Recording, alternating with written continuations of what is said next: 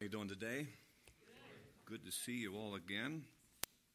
Some familiar faces, some that I don't know, so maybe I can get to know you later. You know, you're getting older when your daughter has a 41st birthday.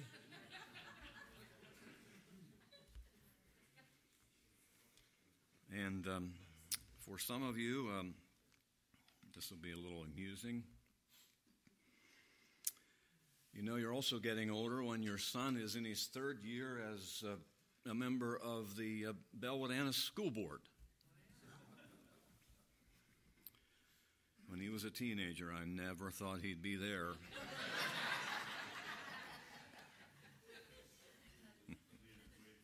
Neither did you. Well, I apologize this morning. I have picked up a couple of bad habits since I was here. One is I usually pay no attention to the clock. When I was here, I was very conscious of the clock, but found out since then that some churches go a little longer than we were used to going, so I apologize in advance if it's a little long this morning. Secondly, I also apologize because I wrote to Pastor Killian and gave him the text for my message and title for the message this morning and tonight. And in the meantime, the Lord's kind of changed my mind a little bit. Is that okay? You won't hold that against me? Okay, so it was a good passage we read this morning, and I intended to preach on that passage, but we're not going to do that today. Take your Bibles, please, and turn to John chapter 13.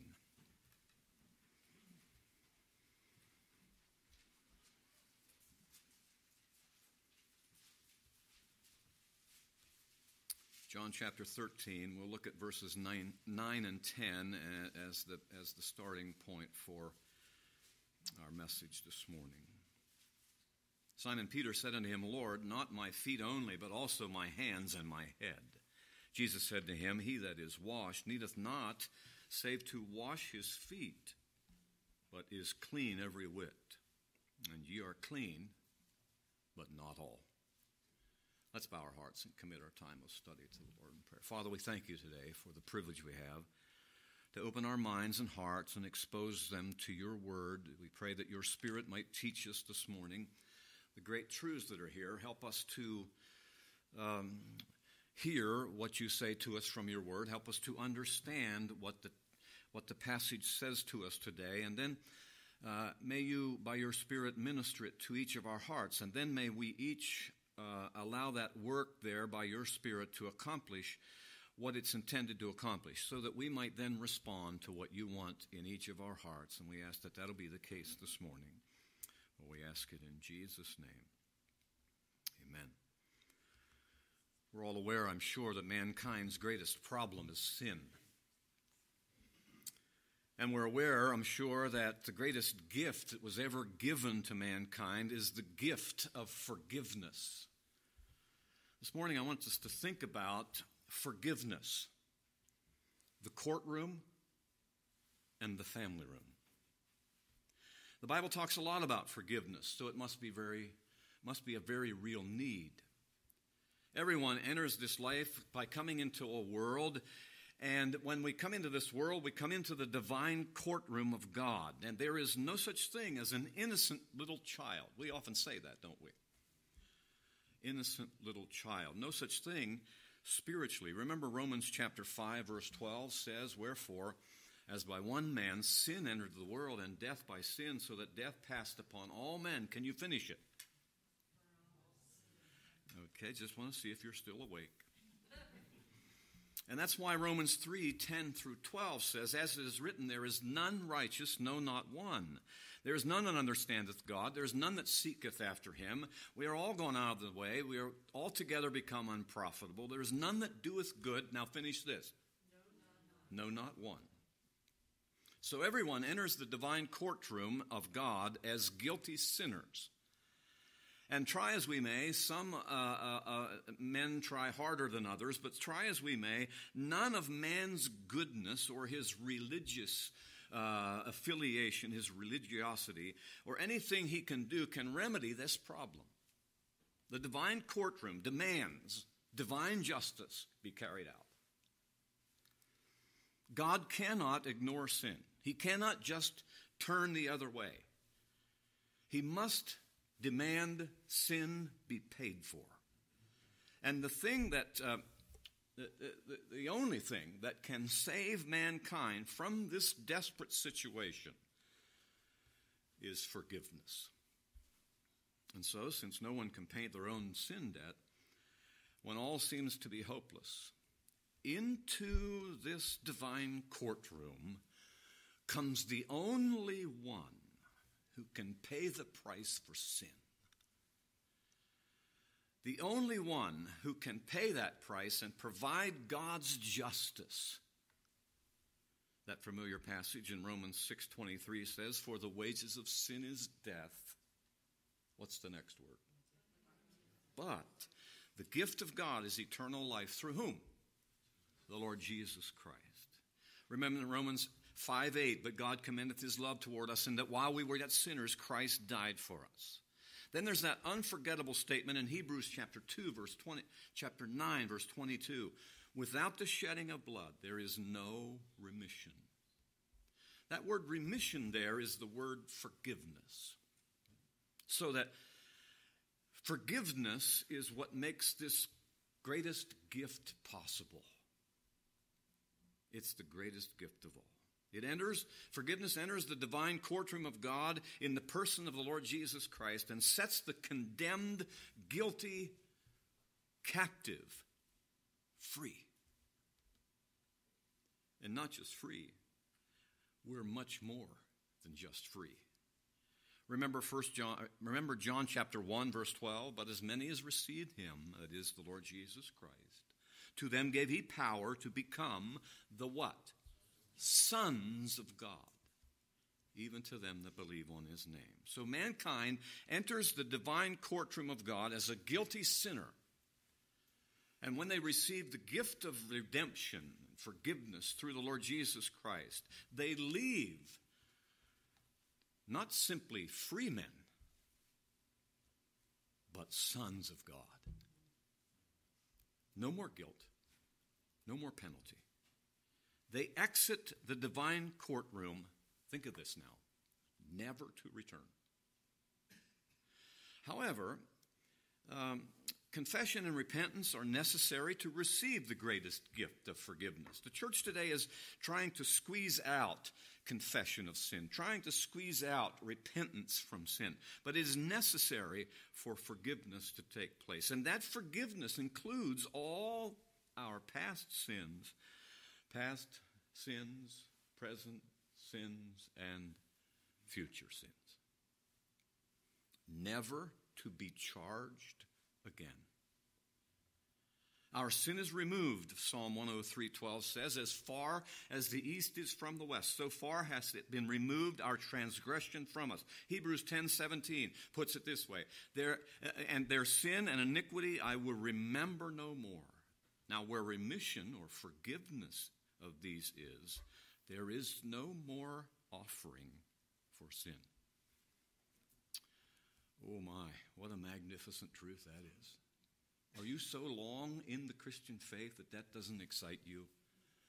Every morning when I pray, I thank God the Father for loving me and sending his Son to be my Savior and redeeming me out of the courtroom of a just God.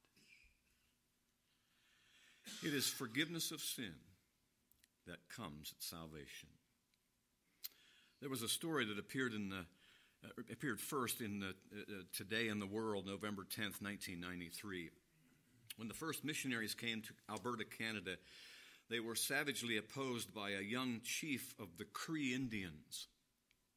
But he responded to the gospel and accepted Christ as Savior. Shortly afterward, a member of the Blackfoot tribe killed his father. And the Cree chief rode into the village where the murderer lived and demanded that he be brought before him. Confronting the guilty man, he said, "You have killed my father, so now you must be my father. You shall ride my best horse, you shall wear my best clothes." In utter amazement and remorse, his enemy explained, "My son, now you have killed me." What he meant, of course, was that the hate in his own heart had been completely erased by the forgiveness and kindness of the young Cree chief. You see, it is the forgiveness of God that removes us from the divine courtroom as guilty sinners, never to return. Think of that. I am never going back to the courtroom of God. If you know Christ as your Savior, you will never return to his courtroom. And what happens then is what makes the gift of forgiveness so remarkable. The forgiveness of God removes us from the divine courtroom and takes us into the family room of God as sons of God. Just so we can fix our minds on this, look back, if you would, please, to John chapter 1. I want you to see it. It's a familiar verse to you. You will recognize it, I'm sure. But I want you to see it. Sometimes seeing it is best. John 1:12. "But as many as received him," that is Christ, "to them gave he to wash his feet." He has no part with him. What is he talking about? Peter reacts in the usual Peter way. And as a result, he says to Jesus, if we were to put it in our own words, don't just wash my feet, give me a whole bath. He misunderstands, or he's confused, like so many people are today. Remember, the forgiveness of sin that takes place judicially at salvation never needs to be repeated again.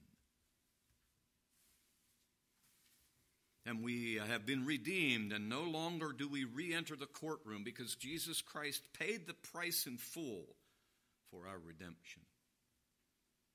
But as we live now in this family room of God, as children of God, we do need to confess our sins. We do need to come to God and repent of our sins, not because of our standing before God, no, but because of our fellowship with God. And may I remind you of a great truth.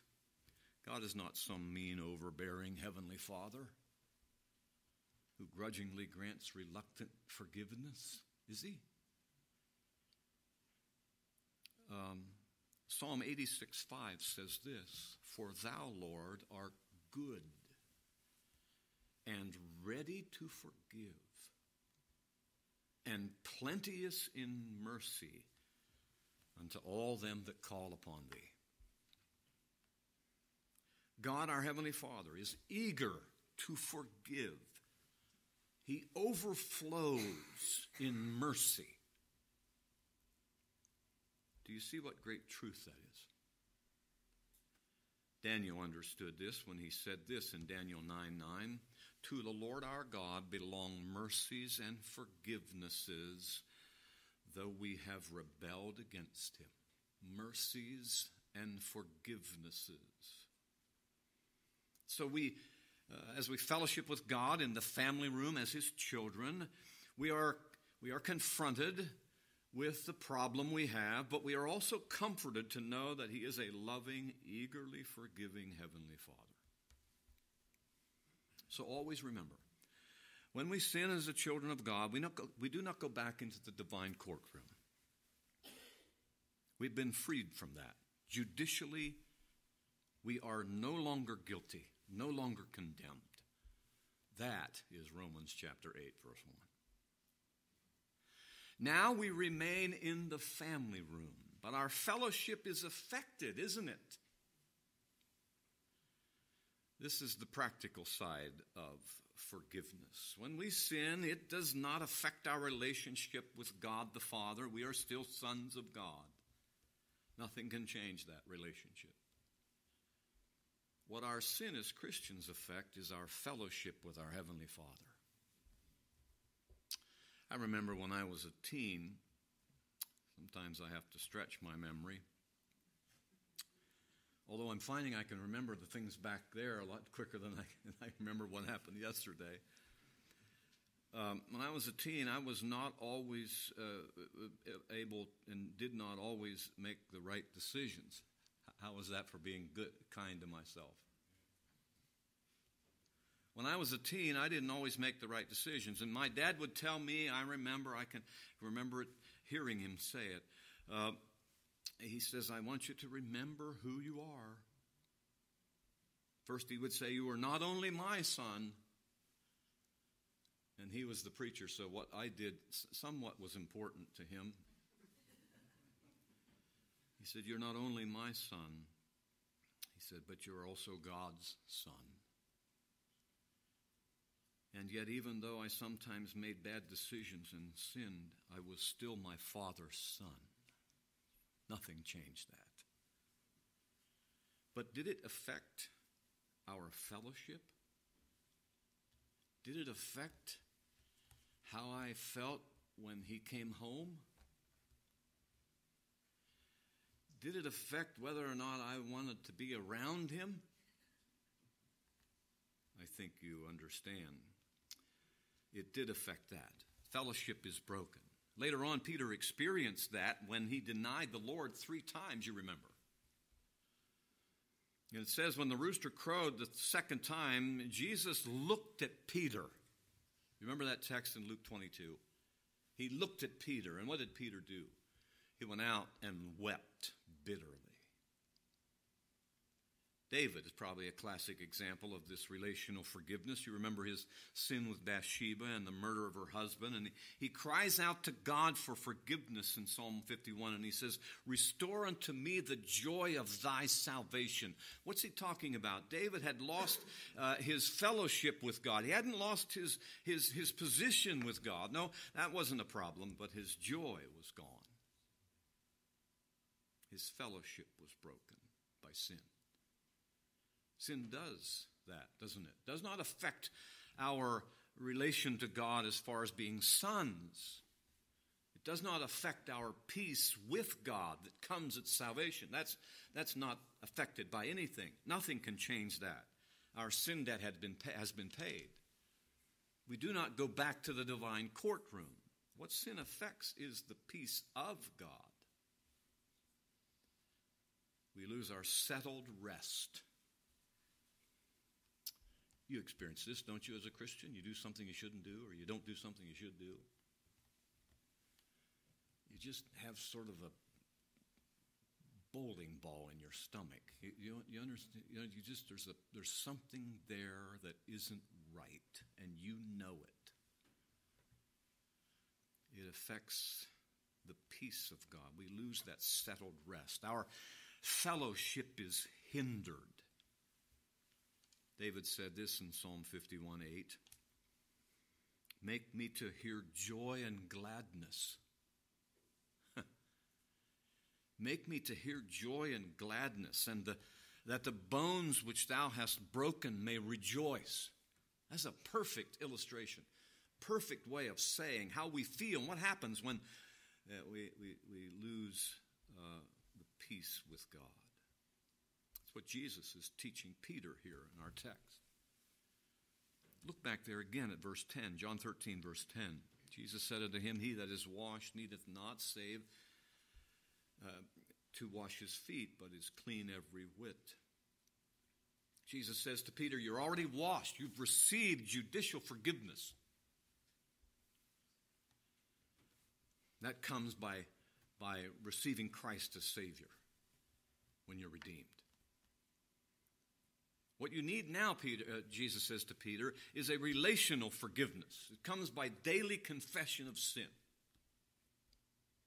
If you receive Christ as your personal Lord and Savior, are you washed in the blood? Is the hymn writer correct when we sing, washed in the blood of the Lamb? Yes, we are washed in the blood. We do not need to be washed in the blood again. You just need to wash your feet as you walk through this world. Our position in Christ does not need to be renewed or repeated. Never changes. But as we live in this world of sin, we all are affected by that. We all do as I did and still do, make wrong decisions, wrong choices. We are affected by that. What do we do in that case? We confess our sin daily and receive forgiveness and cleansing. That's what Jesus taught his disciples, and he teaches us in his model prayer back in Matthew chapter 6 and in Luke chapter 11.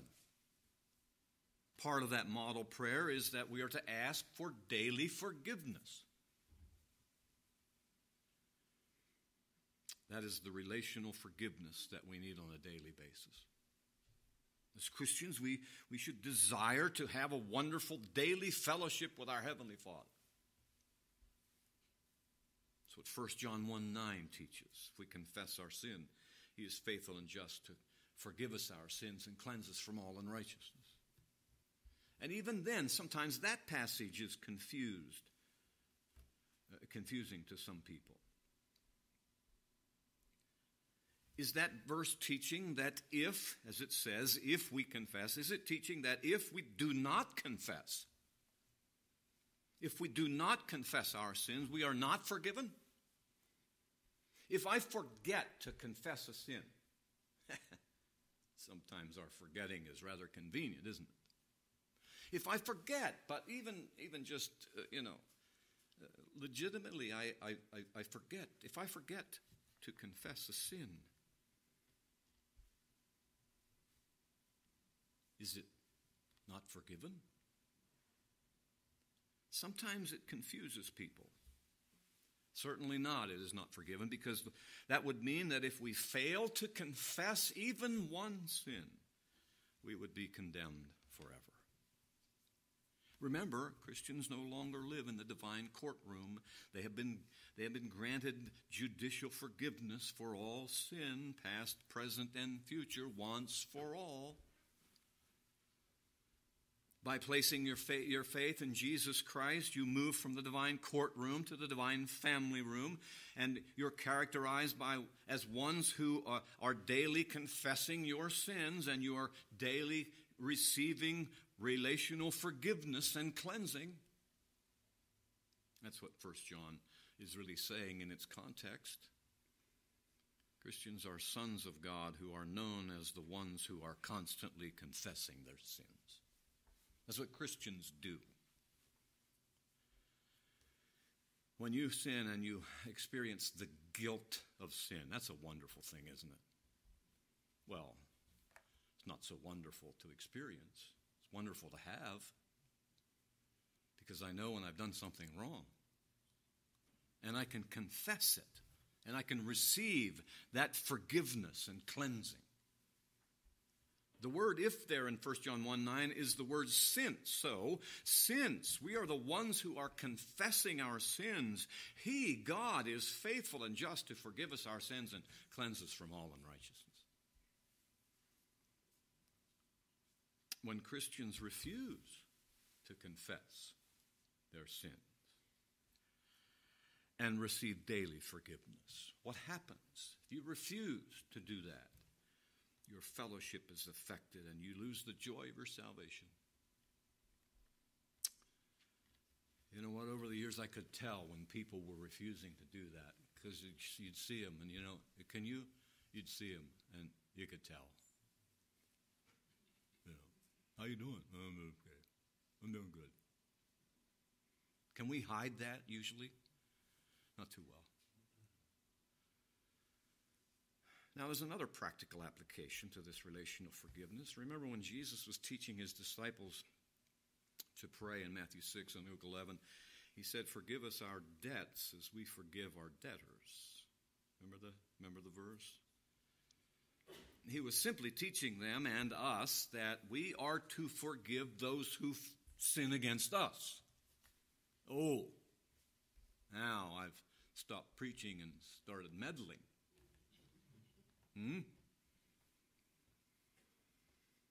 And while it would seem that Christians of all people should be willing to forgive those who sin against them, I shall tell you, we sometimes are very unwilling to do that, aren't we? Many Christians, it seems, the most difficult words they have to say are, I forgive you,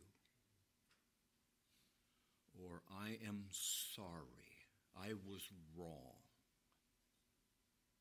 Please forgive me. Some of the greatest conflicts in the Christian life are caused by lack of willingness on the part of Christians to forgive others. We have received the greatest forgiveness of all, judicial forgiveness. That took us out of the courtroom of God and placed us into the family room as sons. We know what forgiveness is, and yet we have such a hard time forgiving others. I've seen families hurt by that. I've seen churches and relationships destroyed because Christians would not forgive someone else. Even Peter struggled with this. Look back, if you would. I will have you do that just so you don't get sort of sluggish. Look back at Matthew 18 for a minute.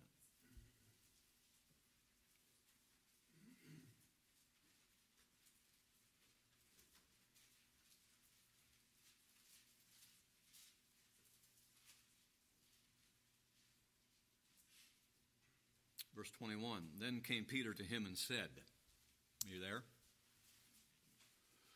Lord, how oft shall my brother sin against me, and I forgive him? Till 7 times? See, the rabbis taught that you were to forgive someone 3 times, and then you could lower the boom. Or you could, as we would say, get even.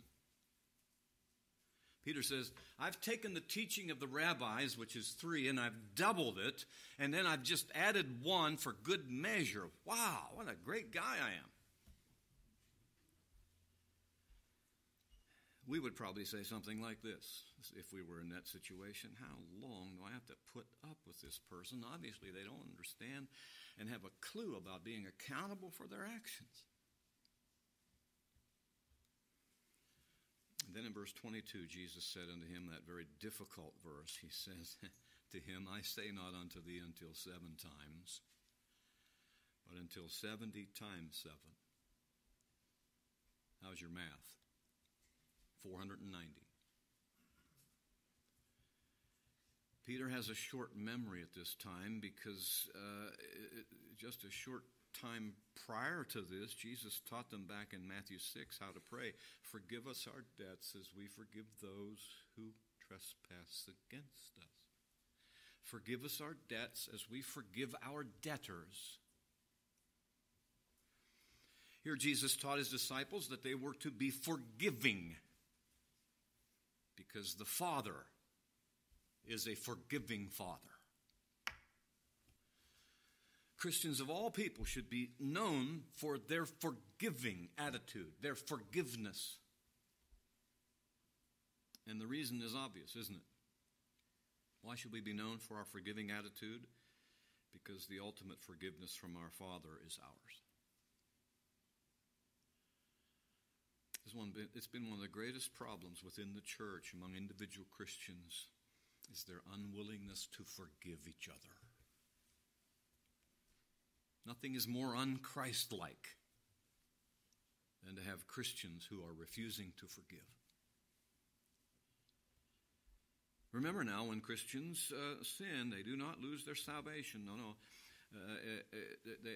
They confess their sins. What they lose is their joy, is their fellowship in salvation by forfeiting the sweet, joyful oneness we have with the Heavenly Father. Not only do we lose our joy, but our testimony is gone too. Are we the only one who knows we're not forgiving? No, other people know as well. It isn't long till people find out. And then we who are supposed to be Christians are not being forgiving, and now everybody knows, and our testimony is gone.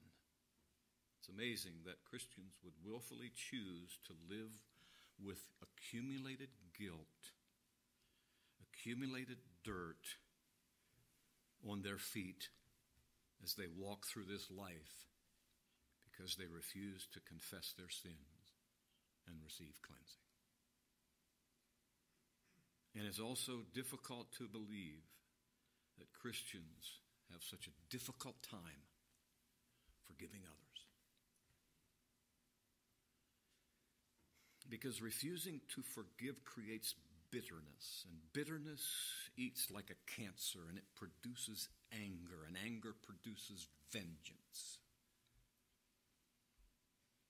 Bitterness is a byproduct and destroys friendship and relationships and homes and families and churches and a lot more. It takes virtue and courage to forgive. More than that, the ability to forgive only comes from God. If we want to call ourselves Christians, then we must always be willing and ready to forgive. That's the relational forgiveness of the family room. Which room are you living in this morning? In his book, Putting Your Past Behind You, Finding Hope for Life's Deepest Hurts, Erwin W. Lutzer relates this story. In the 14th century, Robert Bruce of Scotland was leading his men in battle against to gain Scotland's independence from England. Near the end of the conflict, the English wanted to capture Robert Bruce to keep him from the Scottish crown. So they put his own bloodhounds on his trail. When the bloodhounds got close, Robert Bruce could hear their baying. He replied, his attendant said, we are done for. They're on your trail and they will reveal your hiding place. Bruce replied, it's all right. Then he headed for the stream that flowed through the forest. He plunged in and waded upstream for some distance, and when he came out the other side on the bank, he was in the depths of the forest. Within minutes, the hounds, tracing their master's step, came to the bank of the stream where he entered. But they went no further. The English soldiers urged them on, but the trail was broken. The stream had carried the scent away. A short time later, the crown of Scotland rested on the head of Robert Bruce. You see, the memory of our sins, prodded on by Satan, can be like those baying dogs. But the stream flows red with the blood of God's own Son. And by grace through faith, we are safe. No sin hound can touch us. The trail is broken by the precious blood of Jesus Christ. Someone once said the purpose of the cross is to repair the irreparable. Which room are you living in today? Are you still living as a condemned sinner in the divine courtroom of God? If you are, you can be pardoned. You can receive the once-for-all judicial forgiveness. You just need to recognize and admit your hopeless sinning condition and repent and come to Christ for salvation and receive forgiveness.